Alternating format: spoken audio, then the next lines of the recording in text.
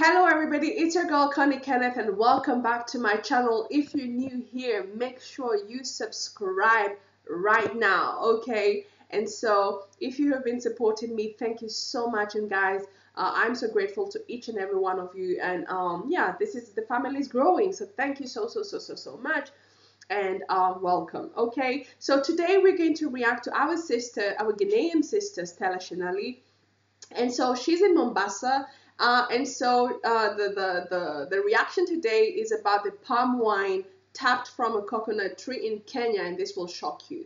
Well, I had no idea that you could tap the coconut wine from the palm wine from a coconut tree. I had no idea. To be honest, I had no idea. So I'm here to be educated by Stella, and thank you so much, Stella, for visiting our beautiful country, and welcome. So let's go.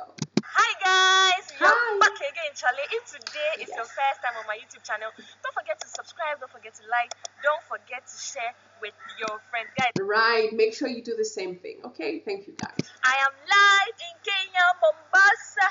Wow. Look at the way my dancing moves have come. And guys, since I came here, I've been doing village vlogs in Mombasa. Have you checked it out?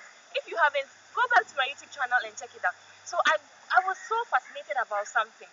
I realized there are a lot of coconut trees here just because they are located on the coastal Yeah, right, that's what I was going to say.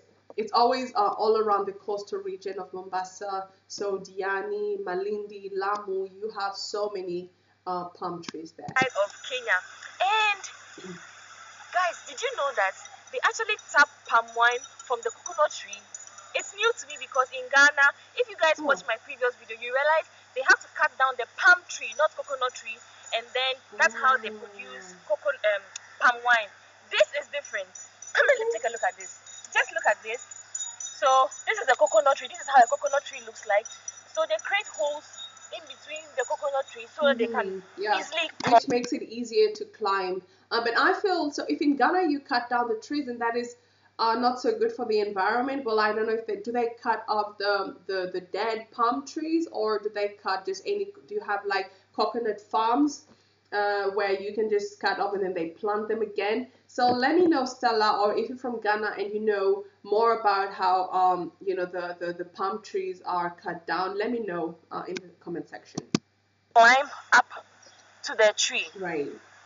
Now, you guys know I know nothing about how palm wine is tapped here, and so let's speak to the experts. The expert is going to show us how things are done here. Let's go, guys. Let's go right into the video. You got to let it go. You got to let it go. You got to let it go. You got to let it go. Please, what is your name? What is your name? Oh, your intro is so nice. John. Okay, so he's going to tap some palm wine, and he has a pot, a container. This is how it looks like. Wait, look at this. Ghana. Oh yeah, his shrine is called. Okay, you have Ghana on the he's okay, hold him. Guys, he's represented Ghana already. Look at him. So he's going to tap the palm wine. Fantastic. And this is very different. So yeah. So this is how he's climbing. He's climbing it through the holes here. He has created holes on top of the tree. And he makes it look so easy to do so. It's crazy. I love this. How he's going to climb till he gets the palm wine at the top. Wow. I'm very much interested what goes up there. What, you see that thing on top there? Yeah, the white thing. Yeah. Wow. Yeah. You shouldn't have height phobia. You should not. Oh my goodness, but I think he's been climbing like since he's a young boy, and to him it's no big deal. He went up there in like not even a minute. That's crazy. I love that. And the view is amazing. So beautiful.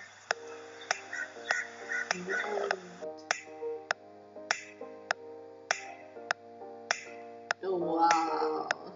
Oh, I think it's a pity that he didn't have like a camera at the top just for him to film what he was doing at that point, like a GoPro or something. It would have been really interesting to see from the top, okay? Or am I speaking too fast? Let's see.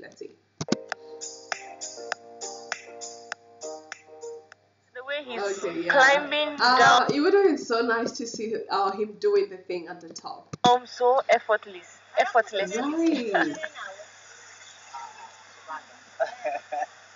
Wow. And the fact that he's representing Ghana is what amazes me. So, my friend, how do you get the palm wine there?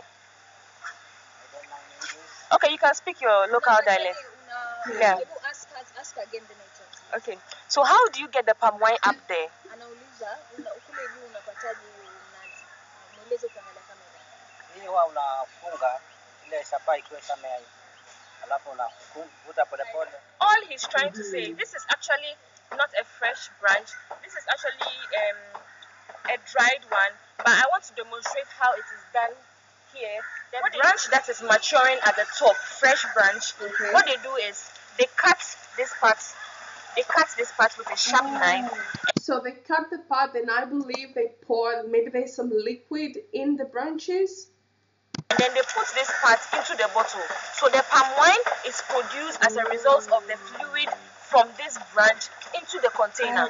So that is what he's trying to say. So they first cut like this, wait for 3 days, they come and fetch. The next day they cut. So they keep cutting till they get to like the roots of it. And then that means that this plant is like... Oh, I didn't know that. I had no idea. Let me know in the comment section below if you're from Mombasa and if you've ever tasted the palm wine. Is it good? I think next time I come, I have to taste the palm wine. That would be really nice. Done. Then they move to another one. And guys, you know. And so my question is, when they cut the branch, so when they cut off the branch from the top, does it dry off? And is that the reason why it falls off the tree? How does it work? Let me know if you know in the comment section. That this one, they said it takes like 3 days. It's because the palm are small. That's why it takes 3 days for you to get it. For you to get the palm wine. Unlike the ones that is done in Ghana where they cut the whole palm tree down. This is not done like that.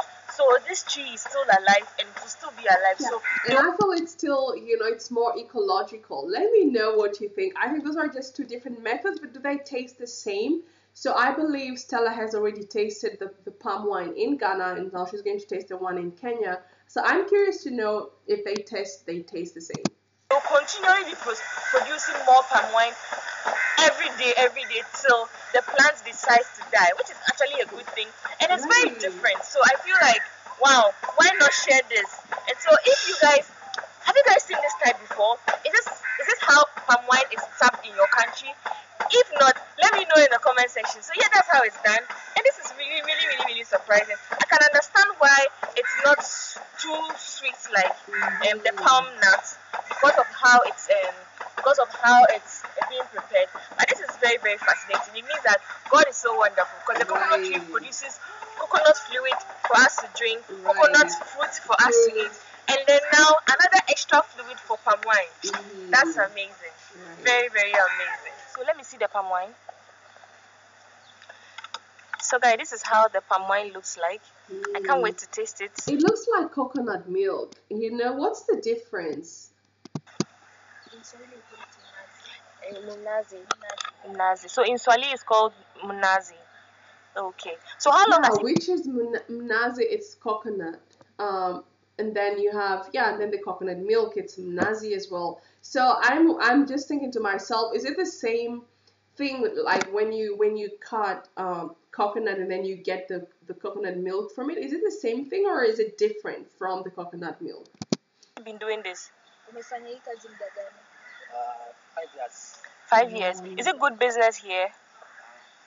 It's good business. Yeah, because I guess it's how do you say, the wine is cheaper, so you have more and more customers. It's natural, so I think. Oh, okay. Oh, Because it's affordable. it's affordable. Right. Oh wow. Exactly. Oh, this is interesting. So would you teach me how to climb the tree? Tutamfundisha kupanda mti. You can teach me. He's not convinced. He's not convinced at all, but why not? Okay, I'll wear a short and come.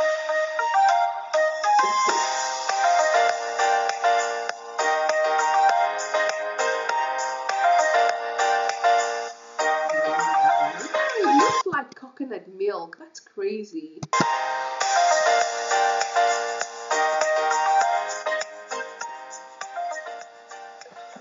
I'm going to be tasting the palm wine. Oh, is that a straw? And this is how it looks like.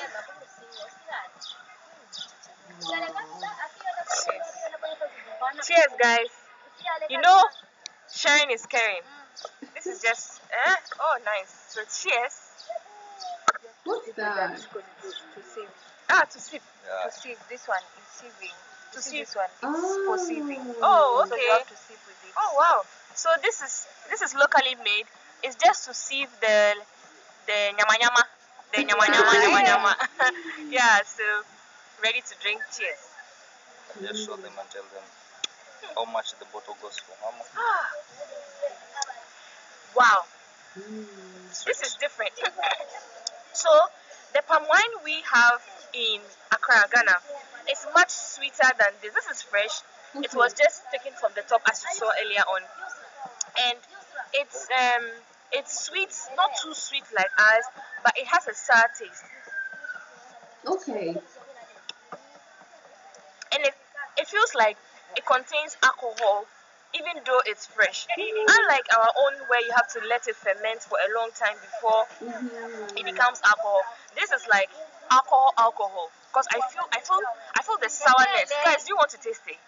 Do you want to taste it? Taste what I'm tasting? Yeah, I would love to taste it. That's crazy.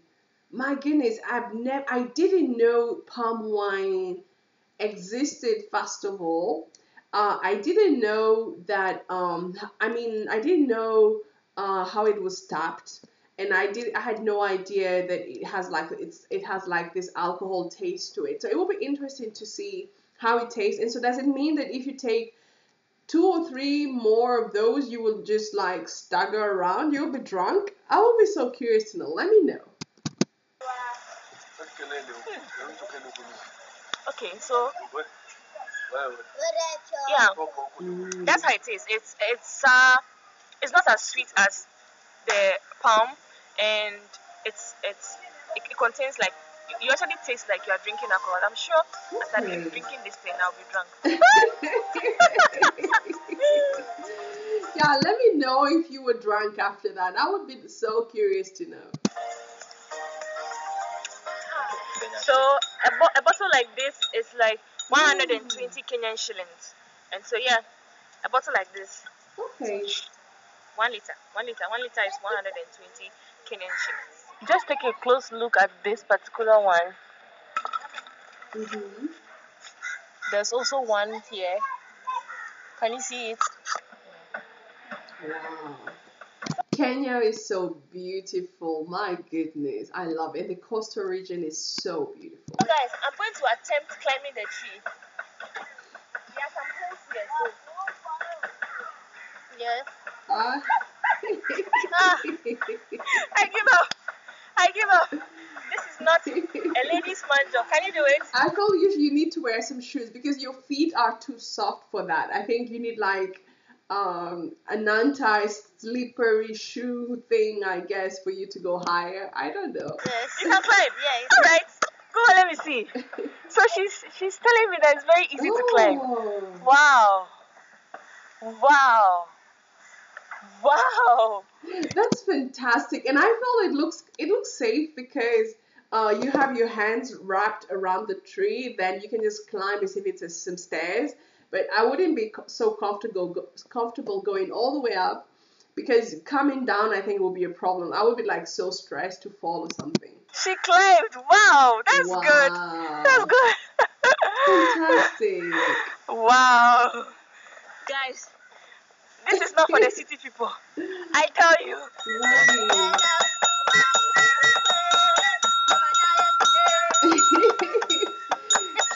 Shake it.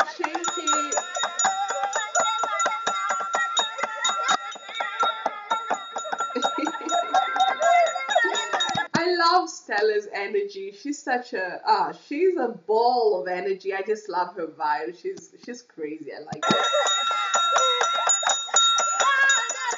So now that's a way to say goodbye to us, because we are guests. That's a way to say goodbye. I enjoyed palm wine. I enjoyed the village food here. And so, guys, if you haven't checked out my YouTube channel, and if this is the first time on my YouTube channel, just know that we are family. Right. Once you've watched this video to this end, you are here to stay. I love you all. Yeah, thank you guys so much for watching. Thank you so much. That was a nice one. It just took me back to Mombasa. I love this town. It's beautiful. The people are beautiful. Beautiful culture.